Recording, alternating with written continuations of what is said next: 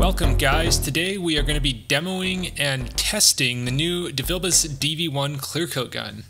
In this video I'm going to be putting it head to head against some of the biggest competitors in the industry, including the Iwata WS400, the SATA 5500, and the DeVilbiss GTI ProLite. Now this gun has some pretty big shoes to fill if it intends to blow away the competition, so I put it through its paces with some mid-solids and high-solids clear coat to see how good it can lay down the clear.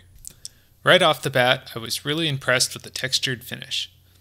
I've used this gun for a little bit, and I've noticed that the textured finish, contrary to what you might think, cleans up easier than the finish on the GTI ProLite, the SATA 5500, or the chrome finish on the Iwata WS400. When it does have thinners on it though from the gun cleaner, it is a little bit slipperier than the other guns, but for whatever reason, the finish doesn't seem to hold dirt, dust, extra overspray and stuff quite as well as the other guns, so I really like that about it. I was also really impressed with the machining of the air cap. It seemed to thread on the body of the gun really nicely once I got the hang of it, and the ratio of turns to get it off seemed just about perfect, unlike my Iwata, which you really have to thread on quite a few turns to get the air cap to fully seat. Without further ado, let's get to spraying some clear with this awesome looking gun. So the first clear coat that I'm going to be putting through this gun is our production level clear. It's made by AXO and it's the Lessenol Pro Air Slow Clear. Now this is kind of a mid-solids clear coat. It doesn't flow out as nice as some of the higher end clears, but it's not horrible either. I usually run it through my WS400 or my ProLite, so it'll be interesting to see how the DV1 handles it. We use this clear coat for most insurance quality repairs as it's the best clear for the money that we can get our hands on, and it's perfect for this Karmann Ghia.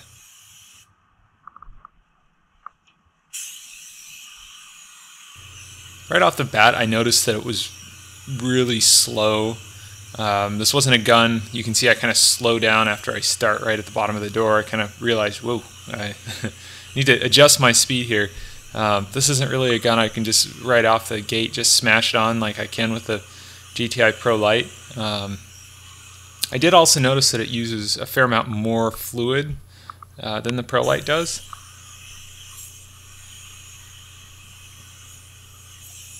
But I'll let the video play here and you can kind of see how the gun wets out the different panels and kind of how it goes.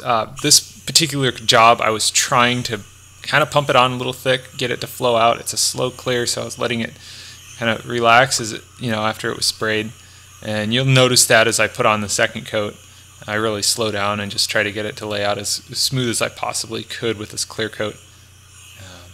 So that's just a disclaimer. I was not trying to match OEM PLR quality with this gun on this job. So.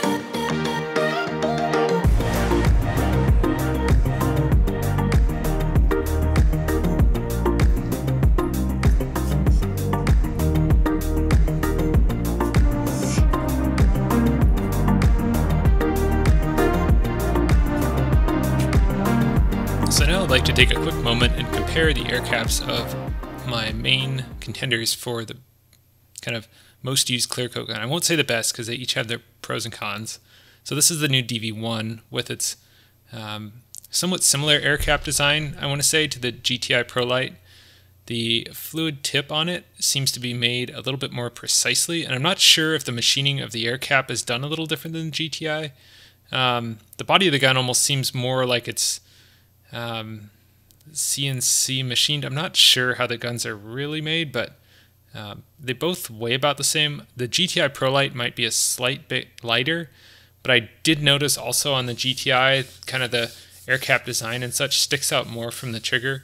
Not really a bad thing, it's just the characteristics of the gun that I noticed. The air caps, when compared side to side like this, actually look to be very similar in design, although they spray completely different, which is interesting. GTI is a much faster gun. It seems to be a little bit more precise in the fact it doesn't flow as much material at once, if that makes any sense, and there's just less wastage. The WS400 here is totally different. There's not really very many similarities in the air cap design other than there's air and paint that comes out of it in essence.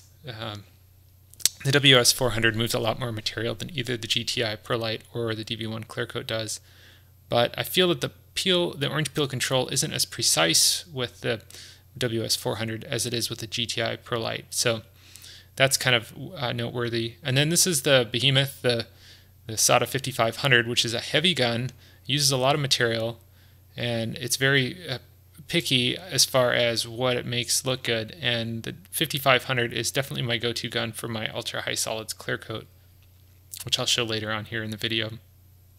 But the air cap design on the 5500 is made of brass, which is interesting, so it is a little bit heavier, but the body of the gun itself is what I think most of the weight difference is. But all in all, they're all three good guns. They just have their pros and cons, and not one really is better than the other. Actually, I should say all four now because the DV1 is obviously in the arsenal.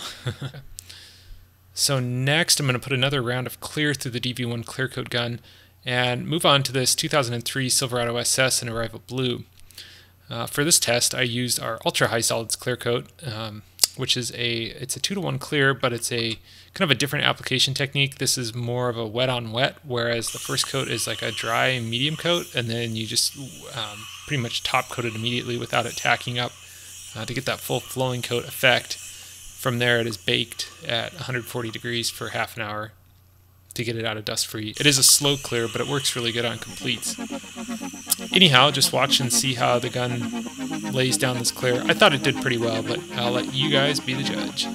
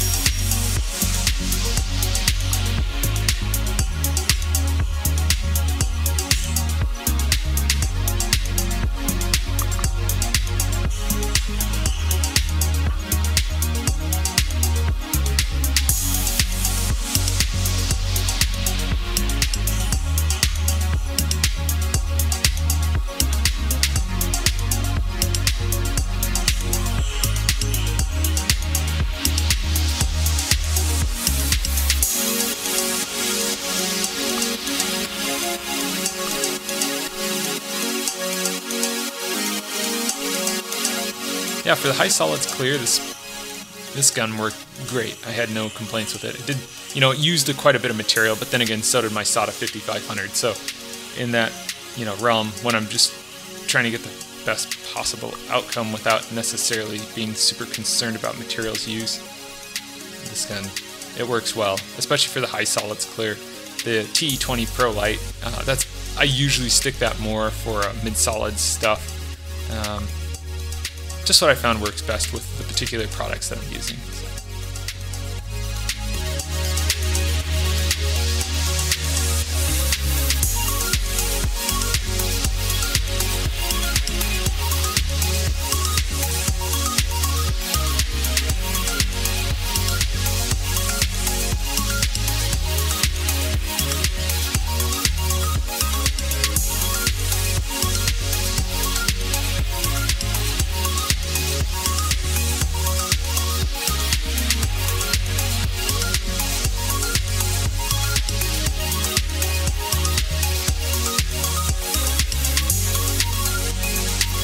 So here's a video spraying the same Pro Air Clear onto a different project using my DeVilbiss GTI ProLite.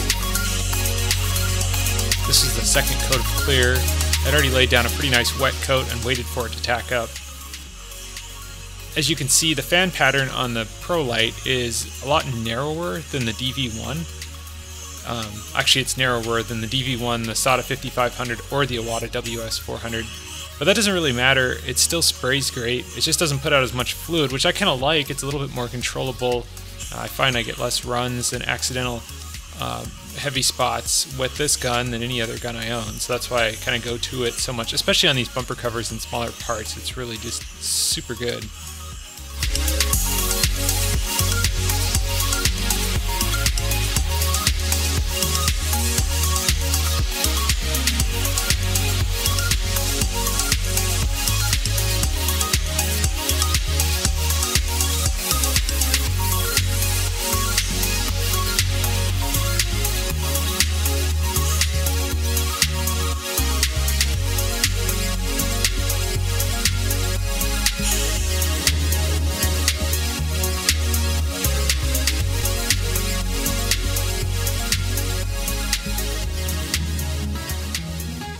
Here's using my WS400 applying the same Pro Air Clear onto a 74 Corvette I painted a while back.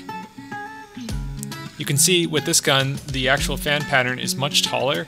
It's a huge fan pattern and it really just pumps out the material, which is great for a restoration quality job such as this Corvette, where who cares about the orange peel because it's ultimately probably going to be cut and buffed or left really nice and shiny.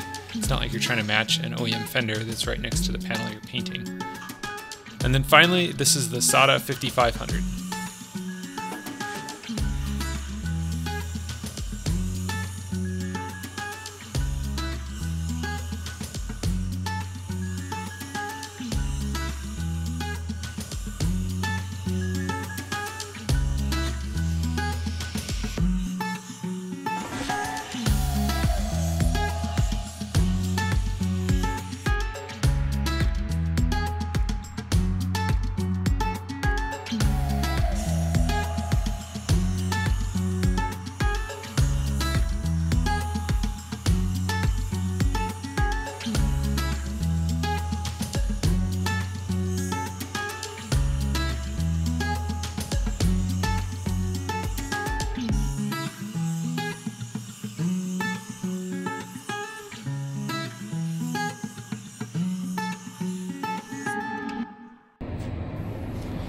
So what are my thoughts on this gun?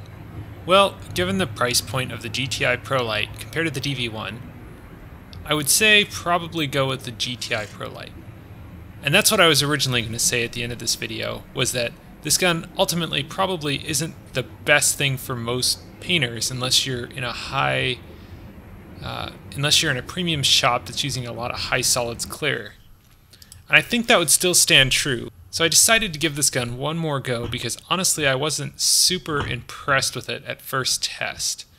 And I had a pretty sweet 67 to 72 body style cab that needed some touch-up / re-clearing, and I figured I would use this with a different Lessenol clear, which is a universal clear, which for those of you who use these products, it's a 3 to 1 to 1, so it's not really mid-solids and it's not really high solids, but I can get away with an extra slow activator just like I can with my high solids, and that is where this gun really excels.